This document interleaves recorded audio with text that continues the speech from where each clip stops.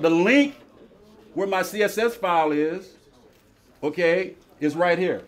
That's the address. That's the file. Fact is, at this time of day, about an hour after school, most of their friends are at home playing video games. But not these kids. They're learning to design their own. And Lemuel, that was an excellent question.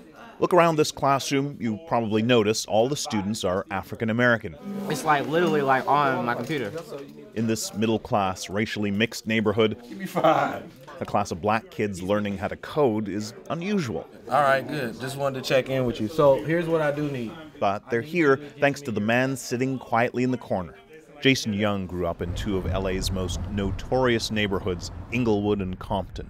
My father was a drug dealer who spent most of his adult life in jail. That didn't stop him from getting scholarships to prestigious schools, and he ended up working in the tech sector. I noticed that there was a lot of opportunity that was being created, but there were certain groups, particularly young black men, that were being left out.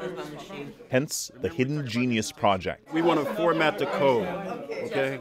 Remember we talked about indentation? It teaches young black teens coding and web design. I have a computer right here that somebody can use. Thank you. It runs on donations, so students have to make do with rundown computers. If you don't have your personal machine, at least 4 of your brothers do. So kindly ask your brother, please can I access my code from your computer?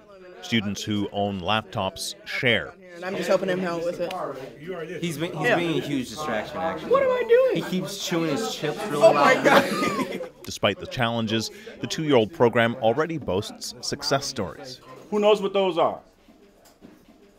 Besides George. George Hofstetter, at 16, already a veteran of several tech company internships.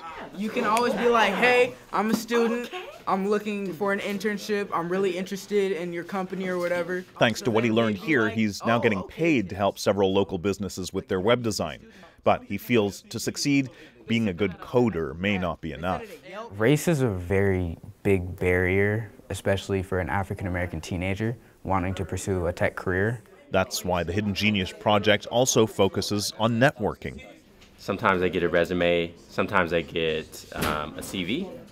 Young says it's another area in which black people in technology fall behind, because typically those in IT hire from within their own networks. Actually, it's not individual racism, but it's more structural racism, which is that they're simply not in the networks. People recruit people from their networks, so if no one who looks like you is in that network, you simply don't get the opportunities. But these students are learning to hack around that barrier. Coding is a good way to start your own business so you can become your own entrepreneur and don't have to rely on someone else for a job. They said it at Yelp. George Hofstetter's goal, tech company CEO. But my dream is to change the world's perspective on race.